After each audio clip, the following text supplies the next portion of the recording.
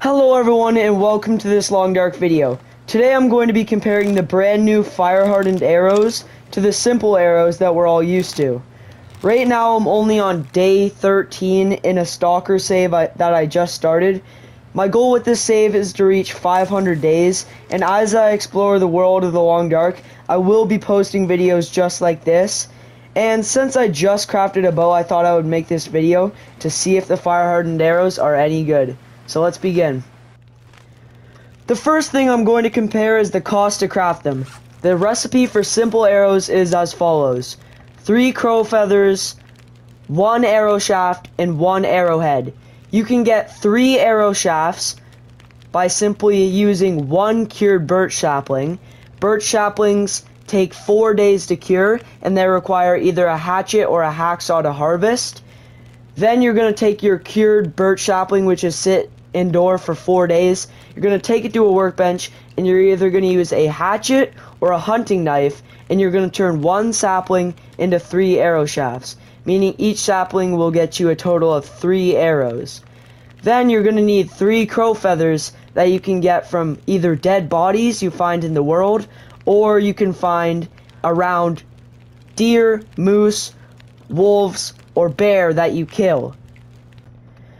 And finally, easily the most difficult to obtain is the arrowhead. Arrowheads can be created at a forge.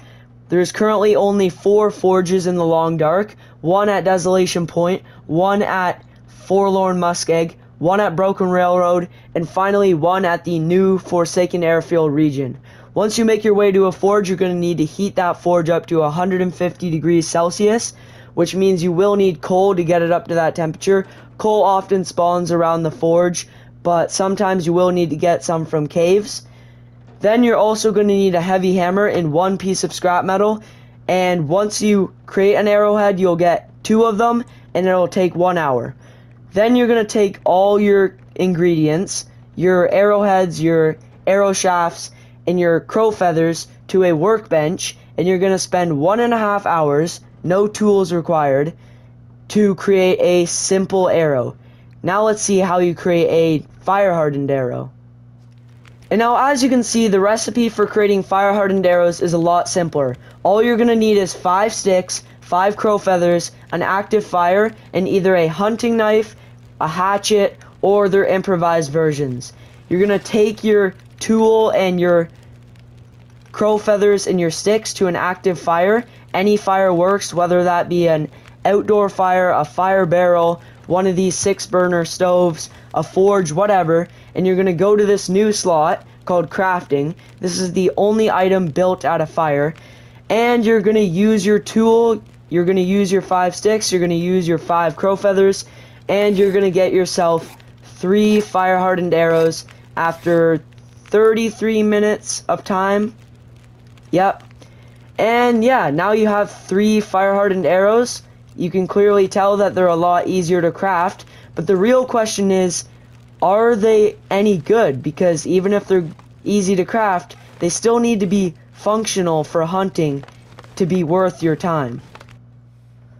Alright, I've now found some deer to test these arrows on, and as you'll see, they don't have any antlers. That's actually because they're does that got added in the free update that came out at the same time as Tales from the Far Territory Part 1. They have a little less meat than the males, but other than that, it's just the model that's different. And by the way, if you have both of these arrows in your inventory at once, you can switch between them by clicking square on PlayStation, or whatever button you use to reload a gun on PC and Xbox. I won't be using this simple arrow on the doe because, as we all know, simple arrows can kill any animal effectively, whether that be a little rabbit or a giant moose. Instead, let's see what these fire hardened arrows can do. So I'm going to step back, aim, and I missed. Step back, aim, and boom. As you'll see, it hit the foot of the deer, and I did get points towards my archery skill. But you'll notice that the deer is not dead, and it's also not bleeding, and our arrow is also broken. That's because these new fire hardened arrows can only be used against small game, which are rabbits. Anything larger will not be hurt at all, and even if you give them 10 days, they will never bleed out.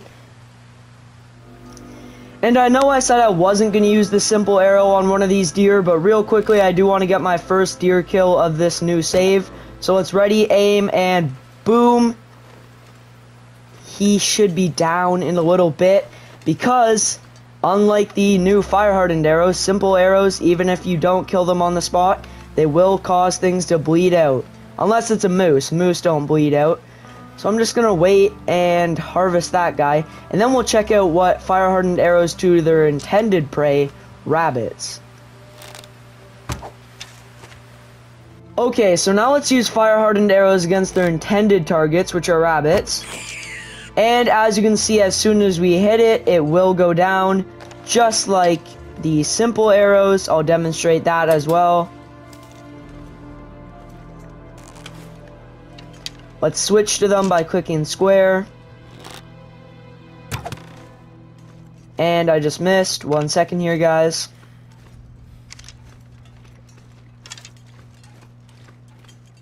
I go on to miss that rabbit a second time, but you guys don't really need to see that. You get the idea. Both arrows can kill rabbits.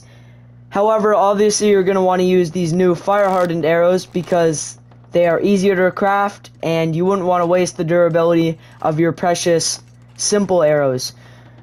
In the roadmap for the Tales from the Far Territory, it talks about a brand new small game animal that is coming, the ptarmigan bird, but as of now, these new fire hardened arrows are only good against rabbits. Finally, let's talk about the durability and the weight. Simple arrows weigh 0.15 kilograms, while the fire hardened arrows weigh 0.10 kilograms, which means they are better weight-wise. However, I can't say the same about durability as they are pretty fragile. When firing at anything bigger than a rabbit, they break instantly, as you saw when I shot at that deer. And if you miss a rabbit and hit the snow or a tree, they will get more damage than if you shot the snow or a tree with a simple arrow. So the simple arrow wins durability-wise. My final verdict is that these arrows can be very helpful in early game, but only in difficulties lower than Interloper. Since you need a knife or a hatchet to craft these arrows, in Interloper you're going to have to go to a forge to craft a tool, which means while you're there you might as well make arrowheads and craft some simple arrows instead. On other difficulties, if you find a knife or a hatchet and you get a bow either by crafting it or finding it, these are going to be very helpful if you don't want to go to a forge. I guess these arrows would also be good in all difficulties when you're in late game. By that time, you'll probably have both arrow types, so anytime you come across a wolf, bear, deer, or moose, you can use your simple arrows, but anytime you find rabbits, you can use these new fire-hardened arrows. People may argue that you should just use a rock to kill rabbits instead, but fire-hardened arrows actually weigh less, and they also kill the rabbits instead of stunning them, leaving it no chance to get away if you can't sprint to it. So overall, these fire-hardened arrows are a cool addition to the Long Dark. That will be even better when the ptarmigan comes out in a later update, but even right now, they're still a great way to kill rabbits and get your archery skill up. Oh my god, I wasn't paying attention. Oh my god.